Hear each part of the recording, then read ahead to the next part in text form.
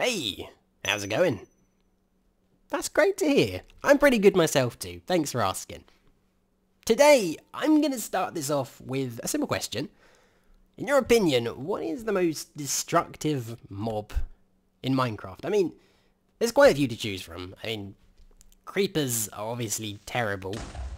You know, withers are probably worse because they've got that projectile destruction thingy, and you do not want an ender dragon in your world because just everything will be destroyed. But here's the thing, there's actually this other mob that is more destructive than all of them. This guy can break pretty much any block, and you've probably never heard of him. It's just this guy called a zombie. So basically, I've encountered this weird occurrence where zombies will break pretty much any block that is presented to them.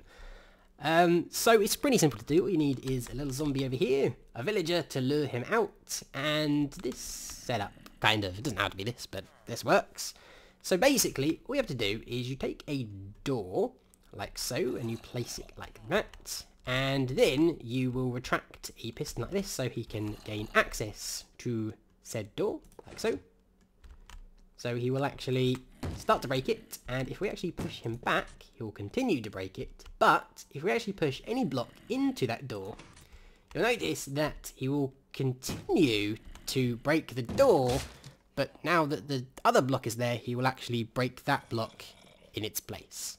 Kind of weird. Now, like I said, this guy can break pretty much anything, including blocks that aren't supposed to be broken, such as bedrock, for example.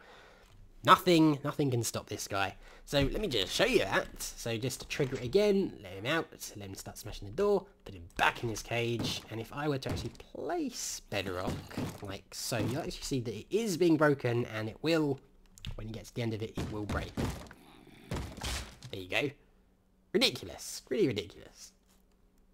Now, I'm presenting this as a block breaker, but there are actually a few vital flaws that prevent this from being particularly useful.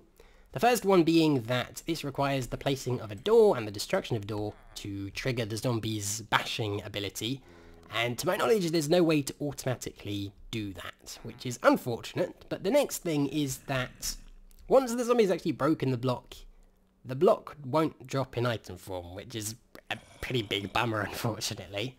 Unless the block is part of a 2-block block. So for example, if we activate this, like so, and we placed something such as this sunflower, because we really need sunflowers to be destroyed. That's a very important thing in Minecraft tech. That will actually drop the item, but if it's just a regular block such as this redstone block, that won't drop, which is, like I said, unfortunate. But the reason I'm showing all of this is because perhaps someone watching this video knows something that could perhaps make this work. This is often how cool things come about in the Minecraft community. Someone does something, someone else sees it, and they go, wait, I know how to make that even better. So that's why I'm showing this, in case somebody knows how to make this better. But I thought it was pretty cool nonetheless. I hope you learned something today. Thank you for watching, and I will see you next time. Goodbye.